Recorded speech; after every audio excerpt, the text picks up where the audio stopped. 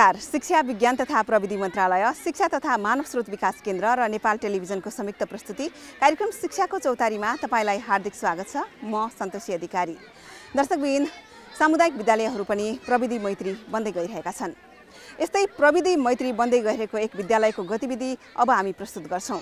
झापा जिल्लाको अर्जुनधारा नगरपालिका 9 कालिस्तानमा रहेको श्री कालिस्तान माध्यमिक विद्यालय पनि प्रविधि मैत्री बन्दै गइरहेको छ। विद्यालयको इतिहास लामो छ। 2018 सालमा स्थापना भएको विद्यालयले शैक्षिक सुधारको लागि गरेको प्रयास अब हामी प्रस्तुत गर्छौं। सामुदायिक विद्यालयहरू पनि दिन प्रतिदिन प्रविधि मैत्री हुँदै गइरहेका छन्। प्रविधि मैत्री शिक्षण सिकाइले विद्यार्थीलाई सामुदायिक विद्यालयप्रतिको आकर्षण बढ्ने उदाहरण झापा जिल्लाको अर्जुनधारा नगरपालिका 9 कालिस्तानमा रहेको श्री कालिस्तान माध्यमिक विद्यालय बनेको छ।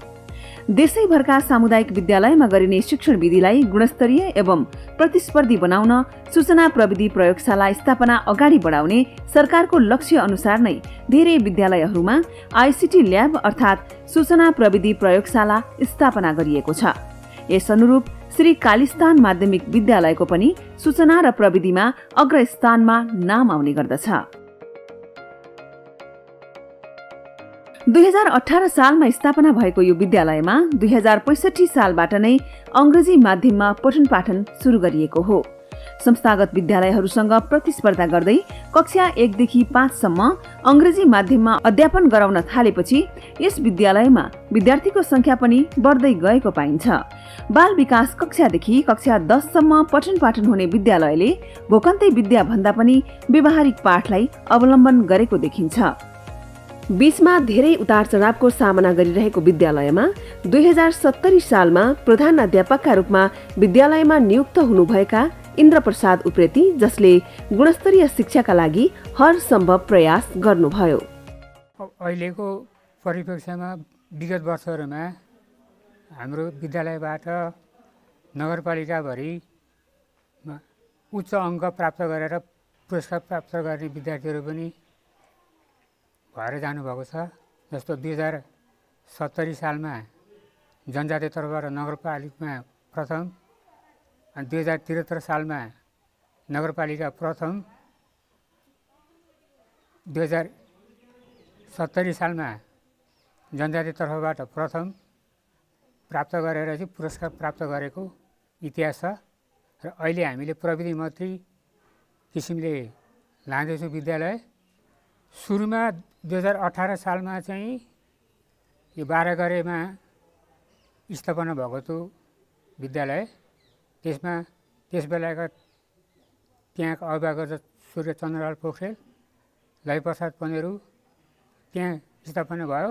र पछि 2021 सालमा स्वर्गीय दलमान तामाङज्यूले यो विद्यालय परिसर जुन जग्गा छ 1 बिघा 3 कट्टा 5 रोज जग्गा, त्यो जग्गा उहाँले उपलब्ध गराउनु भयो। र त्यहाँबाट सारेर 2021 सालमा यहाँ ल्याइयो। यहाँ ल्याएर चाहिँ अनि प्रथम शिक्षकको रूपमा लयप्रसाद पनेरूले अध्यापन गराउनु भयो। अनि त्यसपछि चाहिँ 2031 सालमा प्राथमिक विद्यालय स्वीकृत भयो। खानेपानीको लागि सबैभन्दा राम्रो सुविधा यो खानेपानीको लागि व्यवस्था गरेको छ। यसमा चाहिँ हामीले 5 चोटि खानेपानी फिल्टर हुन्छ र शुद्ध खानेपानी प्राप्त गरेका छन् विद्यार्थीहरूले। त्यस्तै अब विज्ञान प्रयोगशाला हाम्रोमा विज्ञानका सरहरू पनि 2-3 जना हुनुहुन्छ, डिग्री प्राप्त सरहरू हुनुहुन्छ। उहाँहरूले विज्ञान प्रयोगशालामा लगेर नानीहरूलाई प्रयोगात्मक तरिकाबाट पढाउनु भएको छ। त्यस्तै अब आइसिटीमा कम्प्युटरहरूको प्रयोग त नभए पनि विद्यार्थीलाई पालो मिलाएर चाहिँ कम्प्युटर कक्षामा लगेर कम्प्युटरमा जस्तो शिक्षा मानव स्रोत विकास केन्द्रले राखेको लर्निङ पोर्टल त्यसबाट झिकेर सरले पढाउनु भएको छ। सबै कक्षालाई प्रविधि मैत्री बनाउँदै लैजाने। अनि प्राविधिक धारको विद्यालयहरू हामीले पहल चाहिँ गरिरहेका छौँ। एउटा त्यही स्थानीय निकायमा एउटा हुनुपर्छ भन्ने मान्यताले हामीले पाएको छैनौँ त्यो। अनि अब कक्षा 11 र 12 पनि सञ्चालन गर्ने भावी योजना छ। हरेक शैक्षिक सत्रमा विद्यार्थीको संख्या बढ्दै जाँदा विद्यालयलाई भौतिक पूर्वाधार साँगुरो हुँदै गएकाले विद्यालयले पनि भौतिक पूर्वाधार फराकिलो बनाउँदै लगेको छ। हाल विद्यालयका 7वटा भवनहरू छन्। 1 बिघा 6 कट्ठा क्षेत्रफलमा रहेको विद्यालयलाई सुरुवातमा स्थानीय शिक्षा प्रेमी स्वर्गीय दलमान तामाङले जग्गा दान गर्नुभएको थियो। त्यस्तै विद्यालयको निम्ति सहयोग गर्नुहुने अन्य शिक्षा प्रेमी समाजसेवीहरूको नाम पनि विद्यालयले ढुङ्गाको अक्षरले कोरेको छ। विद्यालयको भौतिक संरचना एवं बृहत खेल मैदानका कारण पनि विद्यालय पूर्ण बाल मैत्री वातावरणमा रहेको देख्न सकिन्छ।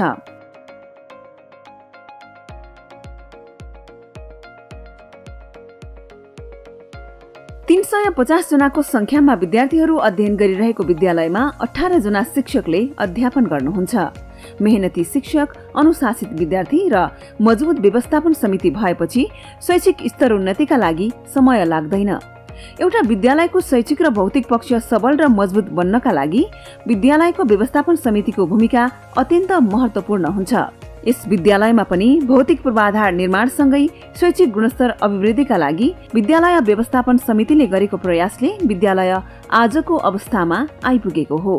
शिक्षाको स्तरमा कति ठाउँ पुरस्कृत भएको स्कुल भइसकेको छ र त्यो सँगसँगै अब तपाईको अब अहिले भौतिक संरचनाको स्तरमा पनि हेर्ने भनेदेखि पहिलाको हेरी अहिले नयाँ भवनहरू अहिले चाहिँ अलिकति व्यवस्थित तरिकाले चाहिँ बनाउने एउटा क्रमबद्ध अलिकति खुल्ला स्कुल चौर खुल्ला बनाएर चाहिँ विद्यार्थीलाई अलिक सहज, विद्यार्थीलाई एकलौटी एक ठाउँमा स्कुल भवन एक ठाउँमा भन्ने जुन एउटा सोचले चाहिँ बनाइरहेको जुन भवनहरू यो चाहिँ अलिकति पहिलाको हेरी निकै राम्रो स्तर उन्नति भएर गएको छ।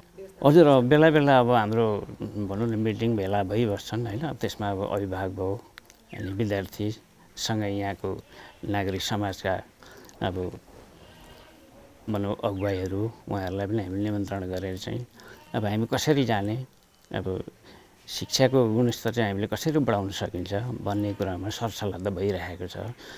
यसलाई अब पछि गएर चाहिँ तपाईँको +2 सम्म चाहिँ चलाउने हाम्रो भावी योजनाहरू छ र अब त्यस्तै स्कुलको स्तरमा अब जस पढाइ चाहिँ राम्रो हुनुपर्छ, पढाइको स्तर राम्रो हुनुपर्छ, गुणस्तर हुनु पर्यो भन्ने खालको चाहिँ सोच हाम्रो भावी योजनाहरू चाहिँ त्यही छ। शिक्षकहरू आफ्नो समयमा आउने र मेहनतका साथ पढाउने गर्नुले पनि विद्यार्थीहरू अनुशासित देखिन्छन्।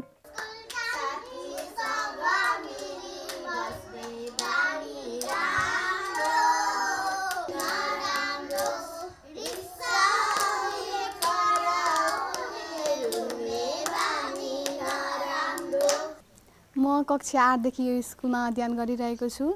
मैले नजिकहरूको स्कुलहरुमा बुझ्दाखेरि चाहिँ मलाई यही स्कुल ठीक लाग्यो किनकि यसमा लाइब्रेरीको व्यवस्था रहेछ अनि छात्राहरूको लागि छुट्टै शौचालयको व्यवस्था साथसाथै स्यानिटरी प्याडको पनि व्यवस्था थाहा पाएर हैन। अनि शिक्षकहरूको बारेमा पनि अब अलिक सपोर्टिभ हुनुहुन्छ जस्तो मतलब त्यस्तो सुनेर हैन म स्कुल अध्ययन गर्न आएको। हप्तामा हामी एकचोटी साइन्स ल्याब जाने गर्छौं। त्यसमा हामीले प्र्याक्टिकल सुनेको भरमा भन्दा पनि आफै गरेको भरमा धेरै ज्ञान हासिल गर्छौं अनि यसका लागि हामीलाई भविष्यको लागि पनि सम्झिनका लागि पनि धेरै सहयोग हुन्छ। अनि यसमा कम्प्युटर ल्याबहरुको पनि व्यवस्था छ। टिचरहरुले इन्टरनेटको प्रयोग गरेर हामीलाई विभिन्न देखाउनुहुन्छ भिजन्सहरु हैन। यस स्कुलमा म अध्ययन गरेदेखि अहिले पछिल्लो केही वर्षमा यस स्कुलमा प्रविधिमा निकै अगाडि बढिसकेको छ। यस स्कुल कम्प्युटर ल्याबहरु ठुलठुला भइसकेका छन्। पछिल्लो 4-5 वर्षमा यो उपलब्धि हामीले हासिल गरेको हो। साइन्स ल्याबको पनि स्थापना भएको छ, 1-2 वर्ष भएको छ। अब 8 मा हामी कोरोना सकेपछि स्कुलमा आउँदाखेरि हामी प्राय दिनैपछि कम्प्युटर ल्याबमा गएर कम्प्युटर सिक्छौं अनि इंग्लिशहरु सबै सब्जेक्टहरु पढाउनुहुन्छ सरहरुले। अहिले हामी 9 मा पुग्दासम्म यस स्कुलमा राम्रै भइरहेको छ। शैक्षिक गुणस्तर वृद्धि गर्न विद्यालयले चालेको कदमप्रति सरकारवालाहरूले पनि प्रशंसा गरेका छन्। विद्यालयले लिएको शिक्षा नीति र शैक्षिक गुणस्तरमाथि अभिभावकहरूको पनि सकारात्मक प्रतिक्रिया छ। 39 सालदेखि मेरो छोरा यहाँ पढ्यो हैन। 39 सालदेखि पढेर जेठा छोरा अहिले बम्बईको एसएलसी दिएर बम्बईमा के अरे हिन्दी फिल्मको सुटिङमा क्यामेराम्यान छ। माइला छोराले पनि एसएलसी दिएर अहिले आर्मी छ, अहिले शान्ति सेना गएको छ। कान्छा छोराले पनि एसएलसी दियो, विदेश छ। अनि दुईटी छोरीले पनि यहाँबाट एसएलसी दिएको। पढाइ पठन राम्रो छ यहाँको। अहिले अब लकडाउनको बेलामा पनि सरहरूले ग्रुप गरेर गाउँमा जानु भएर चाहिँ सरहरूले 10 जनाको टिम मिलाएर पढाउनु भयो। पहिलाको भन्दा धेरै पढेको सर मिसहरू आउनु भएको छ। अब इङ्ग्लिस मिडियम छ। समुदायका साथै स्थानीय निकायको समेत विद्यालयलाई पूर्ण सहयोग मिलेको देखिन्छ। यो अर्जुनधारा नगरपालिका 9 नम्बर वार्डको माध्यमिक विद्यालय भनेको यो एउटा मात्रै हो र यसमा हामीले साझेदारीको हिसाबमा 6 लाख रुपियाँ पैसा एकचोटि विनियोजन गऱ्यौँ 50% साझेदारीमा र यहाँ विद्यालयको स्रोत अभिभावकहरूले चाहिँ जम्मा गरेर 6 लाख रुपियाँ बराबरीको चाहिँ हामीले भवनमा चाहिँ लगायौँ। हामीले ओडाबाट मात्रै 5 लाख रुपियाँ पैसा विनियोजन गरेर यो घेराबाराको चाहिँ रूपमा यो ग्रान्टहरूलाई सम्याउने हिसाबमा विभिन्न कुराहरूमा हामीले अहिलेसम्म गरिराखेको अवस्था छ र आर्थिक रूपमा अब माथिबाट आएका पैसा सङ्घीय हिसाबले आएका पैसाहरूले भवनहरू, यी भवनहरू पहिला थिएनन्, यिनीहरू अगाडि मात्र थिए, जीर्ण भए, बाटो फराक भयो। त्यसले गर्दाखेरि त्यतापट्टिको चाहिँ विस्थापित गर्दै यतापट्टि चाहिँ ल्याएर चाहिँ भवनहरू बनाउने कामहरूमा हाम्रो सहयोग पुगिराखेको छ। शिक्षाको गुणस्तर बढाउनका लागि र पूर्वाधारका लागि उत्तिकै रूपमा सहयोग गर्नुपर्ने अवस्था छ। ग्रान्टहरूको अवस्थाहरू अहिले अलिकति ठिक भइसकेको छैन। यसलाई चाहिँ व्यवस्थित गर्ने खेल मैदान हो। यसलाई व्यवस्थित गरेर जीर्ण भएका भवनहरूलाई चाहिँ नि भत्काएर त्यसलाई व्यवस्थापन गरेर भोलिका दिनमा चाहिँ नि त्यहाँ सटरहरू बनाएर चाहिँ यो विद्यालयको आम्दानी बढाउने किसिमका चाहिँ कामहरू गर्नुपर्छ भन्ने कुराहरू हामीले सोच बनाइराखेका छौँ। बाल मैत्री र प्रविधि मैत्री यो विद्यालयमा रहेको पुस्तकालय विज्ञान प्रयोगशालाले सिकाइलाई सहज बनाएको छ। श्री कालिस्तान माध्यमिक विद्यालयले गरेको असल अभ्यासलाई सबै सामुदायिक विद्यालयहरूले अनुसरण गर्न सकेमा शिक्षा क्षेत्रको विकासबाट देशले परिवर्तनको महसुस गर्न सक्नेछ।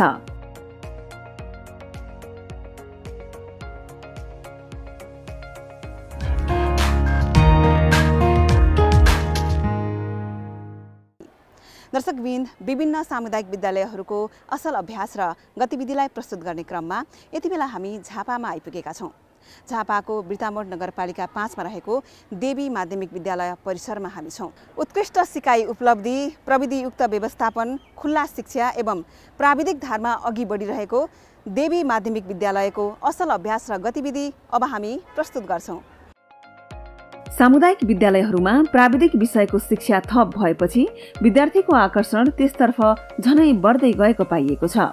अबको शिक्षा सैद्धान्तिक भन्दा पनि व्यवहारिक हुँदै गइरहेकाले विद्यालयहरूले पनि प्राविधिक धारको शिक्षालाई जोड दिएका हुन्।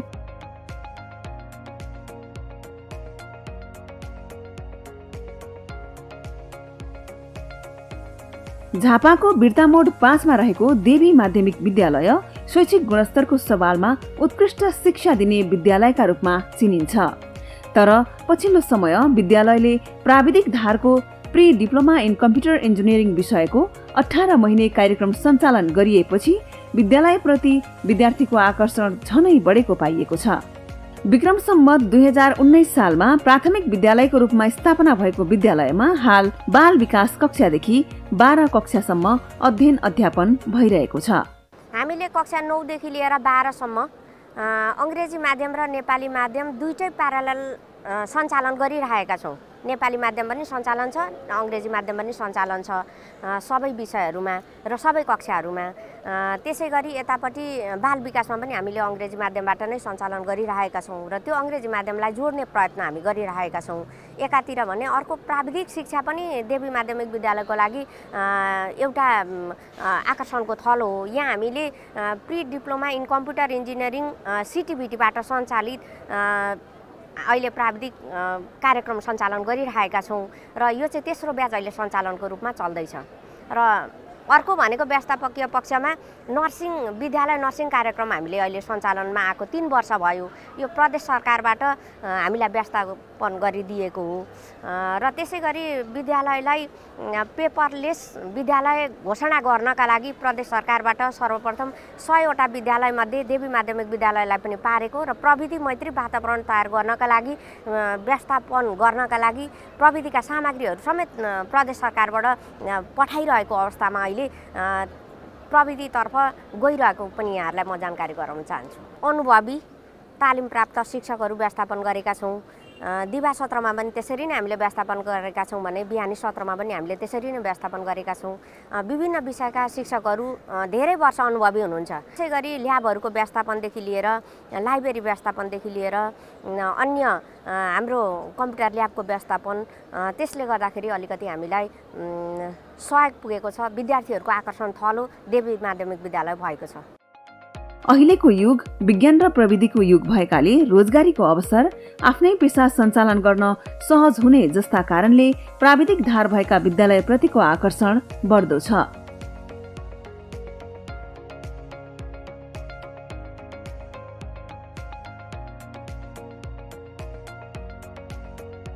करिब 4000 को संख्यामा विद्यार्थीहरू यहाँ अध्ययन गरिरहेका छन् भने 160 जना शिक्षकहरूले अध्यापन गराइरहनु भएको छ।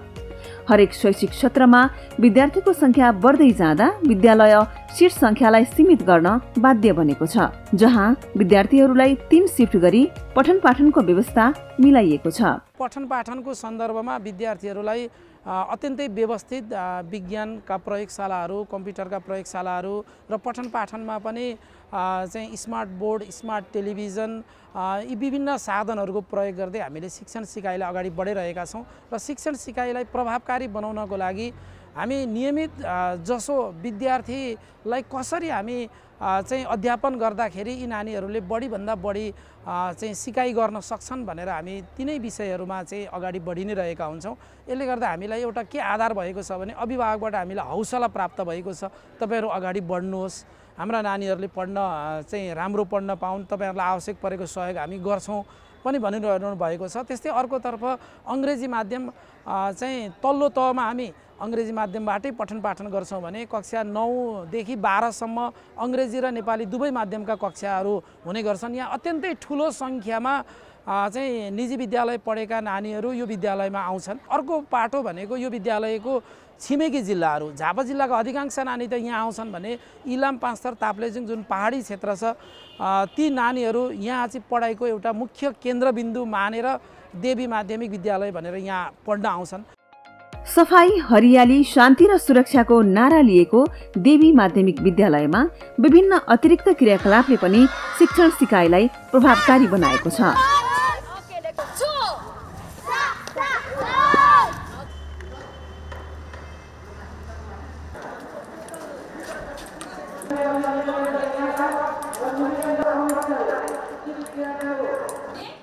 शिक्षकहरूको मेहनत र विद्यार्थीहरूको सिकाइप्रतिको लगावले विद्यालयले एसईई लगायतका राष्ट्रिय परीक्षामा पनि उत्कृष्ट शैक्षिक नतिजा प्राप्त गरेको छ। सुरुमा जोइन गर्दाखेरि चाहिँ मैले धेरै सुनेको थिएँ देवीमा एकदम राम्रो छ भनेर, अनि मेन मोटिभ चाहिँ के थियो भने 9-10 सरकारी स्कुलबाट पढ्नुपर्छ भन्ने थियो। हो, त्यसको लागि पनि जोइन गरेँ। अनि जब मैले जोइन गरेँ त्यसपछि मैले यहाँको इन्भाइरोमेन्ट यस्तो भिन्न रूपमा पाएँ कि मैले कल्पना पनि गरेको थिइनँ। जस्तो कि यहाँको स्टडिजहरू एकदम प्र्याक्टिकल हुन्छ, जस्तो साइन्स ल्याब छ है, हो त्यस्तो ल्याबहरू अरू पनि छ। अनि प्र्याक्टिकलहरू कम्प्युटर क्लासेसहरू पनि गराउनुहुन्छ। यहाँ स्टुडेन्ट रिलेटेड अब पर्सनालिटी डेभलपमेन्टको प्रोग्रामहरू पनि हुन्छ। अनि विद्यार्थीलाई लिडरसिपको लागि पनि सरहरूले इन्भल्भ गराउनुहुन्छ। रेड क्रस छ, चाइल्ड क्लब छ, अनि स्काउट छ। हो, यसरी धेरै क्लबहरूले गर्दाखेरि स्टुडेन्टलाई चाहिँ एकदम लिडरसिपप्रति चाहिँ सरहरूले इन्भल्भ गराउनुहुन्छ। दुईटैमा छ, दुईटै माध्यममा छ, इङ्ग्लिस मिडियम, नेपाली मिडियम। तर इङ्ग्लिस मिडियममा पनि राम्रो छ, पढाइ राम्रो छ, बोर्डिङकै जस्तो छ होइन।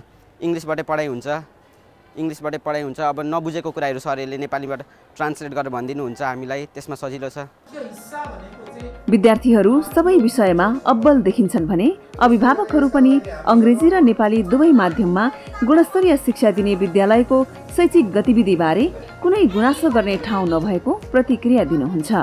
देवी माध्यमिक विद्यालयमा चाहिँ धेरैभन्दा धेरै राम्रो गुणस्तर पढाइ हुन्छ भन्ने कुरा सबैतिर चर्चामा आइसके पछाडि दुईटी छोरीलाई पनि मैले कक्षा 9 देखि देवी माविमा लाउने मनसाय गरेँ र ठुली छोरीलाई कक्षा 9बाट लगाएर अहिले कक्षा 10 र 11, 12मा अहिले म्यानेजमेन्टमा पढ्दैछिन् ठुली छोरी र कक्षा 11मा पनि A+ ल्याउन सफल भइन् र सबै विषयहरूमा जति पढाइ हुन्छ त्यो चाहिँ बिर्तामोडका विद्यालयहरूमा प्राइभेटमा कस्तो छ म जाइरहदिनँ र लगभग जति पनि सामुदायिक विद्यालयहरू छन् ती विद्यालयहरूको तुलनामा देवी माध्यमिक विद्यालयमा धेरैभन्दा धेरै राम्रो पढाइ छ भन्ने मलाई लाग्छ। सबै अनिवार्य विषयको पठन पाठनसँगै आधुनिक साइन्स ल्याब र कम्प्युटर ल्याबले विद्यार्थीहरूलाई झनै प्रोत्साहित गरेको छ। विद्यालयमा नर्सिङ कक्ष पनि राखिएको छ भने व्यवस्थित पुस्तकालय, स्मार्ट बोर्डको प्रयोग, प्रत्येक कक्षा कोठामा सीसीटीभी क्यामेरा जडान गरिनु र टाढाका विद्यार्थीहरूका लागि विद्यालय बस सञ्चालन गरिनुले पनि सिकाइलाई प्रभावकारी बनाएको छ। यसैगरी विद्यालयको प्रत्येक कक्षा कोठामा विद्यार्थी बीच नै क्याप्टेन छुट्याइएको छ। यता स्थानीय निकायले पनि उत्कृष्ट शिक्षण सिकाइ गर्ने यस्ता सामुदायिक विद्यालयहरूलाई सधैँ प्रोत्साहित गर्ने प्रतिबद्धता जनाएको छ। हामीले लगानी जुटाउनको लाग्यौं। त्यस पश्चात हामीले विशेष गरेर अहिले तपाईले देखिराख्नु भएको छ यो दुईटा बिल्डिङहरू हामीले प्लस गर्यौं, जहाँ त्यो बिल्डिङहरू गरेपछि यहाँका त्यो बाँसका टहराबाट बनाएका त्यहाँ अध्ययन गर्ने विद्यार्थीहरूले त्यहाँ हामी शिफ्ट गर्ने काम गर्यौं र यसलाई पूर्वाधार विकासलाई चाहिँ निरन्तरता दिँदै अहिलेसम्म आइराखेका छौं। र त्यसको अलावा अब यहाँ देवी माविमा ताप्लेजुङ, पाँचथर, इलामदेखि विशेष गरेर पहाडी क्षेत्रबाट धेरै विद्यार्थीहरू यहाँ आउने र विद्यार्थीहरूको सङ्ख्या धेरै भएको कारणले गर्दाखेरि यहाँको गुणस्तर सुधार्नुको निमित्त हामीले यहाँको शिक्षकज्यूहरूसँग, प्रहज्यूहरूसँग सबैसँग समन्वय गरेर अब पूर्वाधार विकास गरेर मात्रै हुँदैन, यसको गुणस्तर पनि सुधार गर्नु हाम्रो दायित्व हो। यहाँको शिक्षकहरूको पूर्वाधार विकास गर्ने हामी यहाँको स्थानीय सरकारको दायित्व हो भने यसको गुणस्तर सुधार गर्ने शिक्षकहरूको दायित्व हो भनेर चाहिँ उहाँहरूसँग हामी पटक पटक धेरैचोटि छलफलहरू गरिएर उहाँहरूले पनि अहम मेहनत गरेर जुन किसिमको उहाँहरूलाई हामीले अपेक्षा गरे अनुसार त सुधार भएको छैन, यद्यपि हाम्रो प्रयत्न जारी छ र पहिलेभन्दा केही धेरै सुधारहरू भएको छन्। यहाँ पढ्ने विद्यार्थीहरू अन्य विद्यालय सामुदायिक विद्यालयमा पढ्ने भन्दा अब्बल हामीले देखेका छौँ। पढ्ने वातावरण बनाउनुको निमित्त यहाँ वरिपरि हामी ग्रिनेरी गार्डनिङ गरेर चाहिँ यहाँ विशेष गरेर यहाँको सरहरू, यहाँका हाम्रो स्थानीय व्यवस्थापन समितिका मित्रहरूले चाहिँ यस कुरामा धेरै प्रयत्न गरेर धेरै दुःख गरेर चाहिँ अहिले यो अवस्थामा ल्याइराखेका छौँ र यही अझै यसमा सुधार गर्नु थुप्रै आवश्यकताहरू छ। पठन पाठनका लागि अनुकूल हरियालीयुक्त वातावरण एवं भौतिक रूपमा सुविधा सम्पन्न विद्यालयमा वाटर ट्रिटमेन्ट प्लान्टबाट फिल्टर गरिएको शुद्ध पिउने पानीको व्यवस्था पनि गरिएको छ भने गरिब तथा जेहेन्दार र उत्कृष्ट विद्यार्थीहरूलाई छात्रवृत्तिको व्यवस्था पनि विद्यालयले गरेको छ।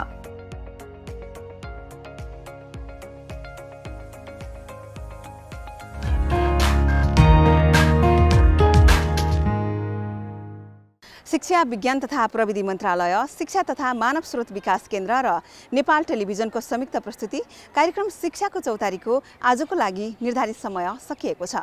अर्को हप्ता अर्को विषयवस्तुको साथमा पुनः उपस्थित हुनेछौँ। तपाईँ नेपाल टेलिभिजन हेर्दै रहनुहोला। नमस्कार।